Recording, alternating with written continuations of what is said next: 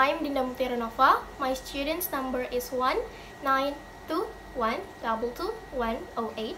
Yeah, in this video, I will give you like a tutorial on how I solve or find the answers from the measures of central tendency and the measures of variability. But before we start, I want to tell you something in advance that on the measures of central tendency, they are mean, median, and mode. Meanwhile, on the measures of variability, they are range, quartiles, interquartile range, and then variances and standard deviation, and the last one is polygons. Yeah, and then in finding or solving the answers, we can use three methods, which is manual, and then using Microsoft Excel and SPSS. Yes, so here I chose the method using Microsoft Excel because it is very easy and fast. So yeah, let's get started. Okay guys, so the first thing that you must do is open your data. Yeah, this one. Wait. Yeah. And then also open a new document in Microsoft Excel.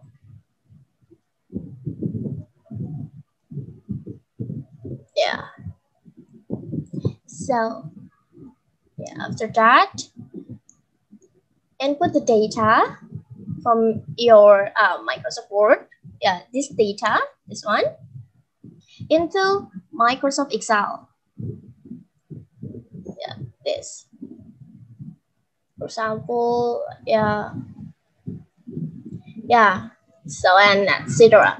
So I will skip this part.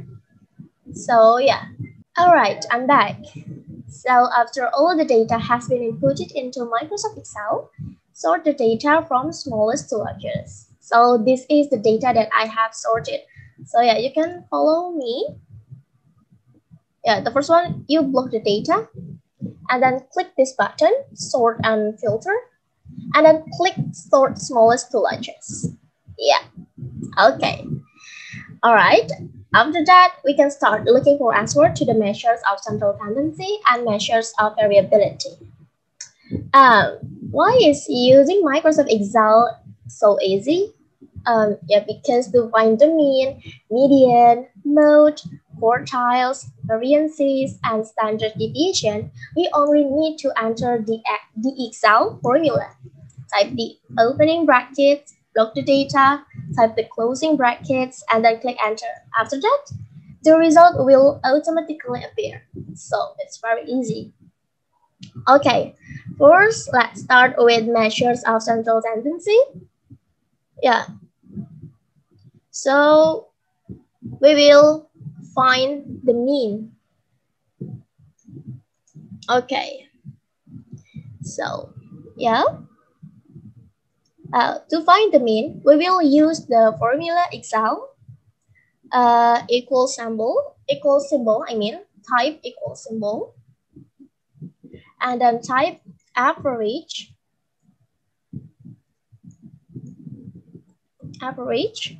yeah, and then type the opening brackets, and then block the data, yeah, and then type the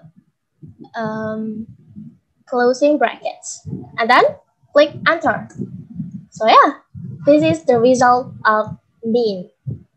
Next, median.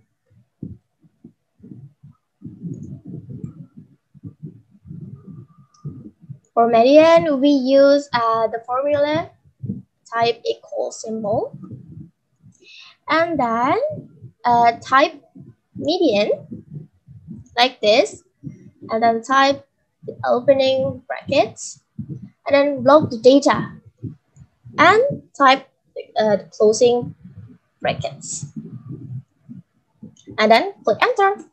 So yeah, this is the median of this data. Next, mode.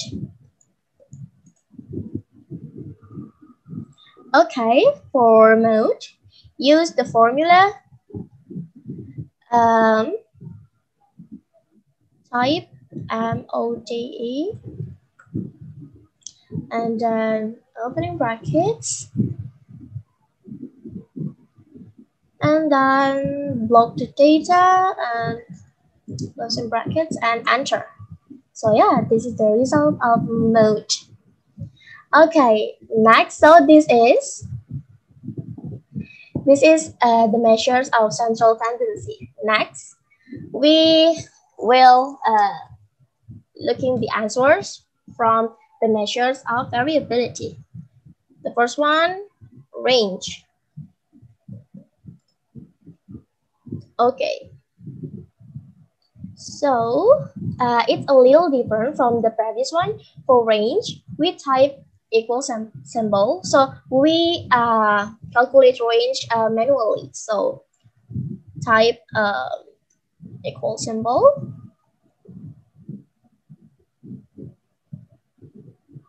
and then click the largest value. I mean block. Yeah, this one.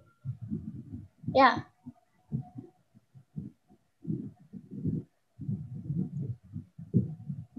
I forgot. Wait. Yeah. And then type or click the minus symbol, and then block the smallest value, this one, and then closing brackets, and then click enter. Yeah, so this is the range from the data of the data. Next, we will find or search the quartiles. So quartiles, there are quartile 1, quartile 2, and then quartile 3. So yeah, the first one, quartile 1. Yeah, so the method is also a little different from the previous one, but only slightly. So we type the formula equal symbol, and then type quartile, and then opening brackets, and then load the data, add comma, and then click number 1, and then close brackets, and enter. Yeah, so this is quartile 1 from this data. Next, quartile 2. Quartile 2. Yeah, so for quartile 2 and 3 do the same thing, but we type a different number. So yeah, we must adjust it. For quartiles 2, we click click this one, and then this, and then block the data, comma, and number 2. Yeah, enter. Yeah, next, quartile 3,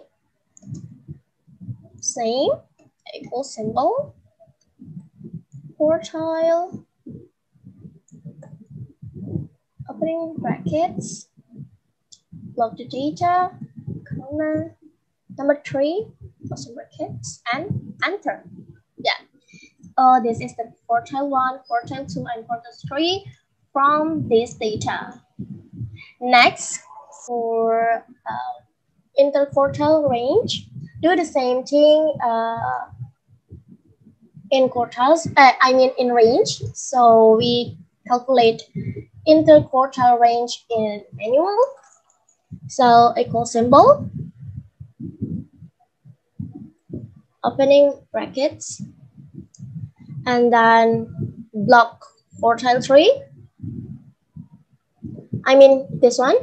Yeah, quartile 3, and then type minus symbol, and then block quartile 1, and closing brackets, and enter. So yeah, so this is the interquartile range. Next,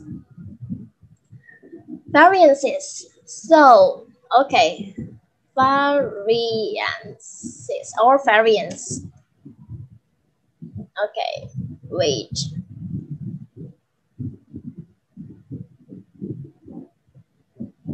Yeah, for variances, we use the formula equal symbol, and then we type VAR,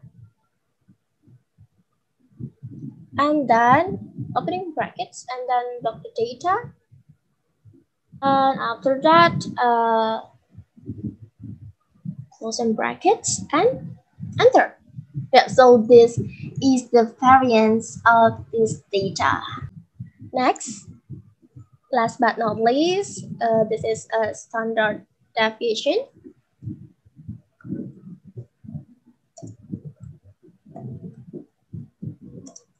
Okay, so for standard deviation, we use the formula equal symbol, and then type as T D E V, and then opening brackets, and then block the data, and then closing brackets and enter. Yeah, so this is the result of standard deviation from this data. Okay, the last one, for polygons, there are differences for all the data, for all these: mean, median, mode, range, quartile, and then interquartile range, variance, and standard deviation. So for polygons, we have to create a table with data or values, or in mathematics we call X, and table frequency, or in mathematics we call F. So I want to make the table, and yeah, type value, and then yeah, like this, and table frequency like this. Okay, wait. Okay. Yeah, the bolt, and then okay, so yeah, I will skip this part, so yeah, I'll be right back. Okay guys, I'm back. So this is the table for polygons. Okay, so we made it. We block the value, value and frequency, and then we go to insert this one, and then click recommended chart. Yeah, and select the top chart, which is like this, which is this one. Click OK. Yeah, already done. So this is the chart, or we call it polygon. So wait, we change the name first.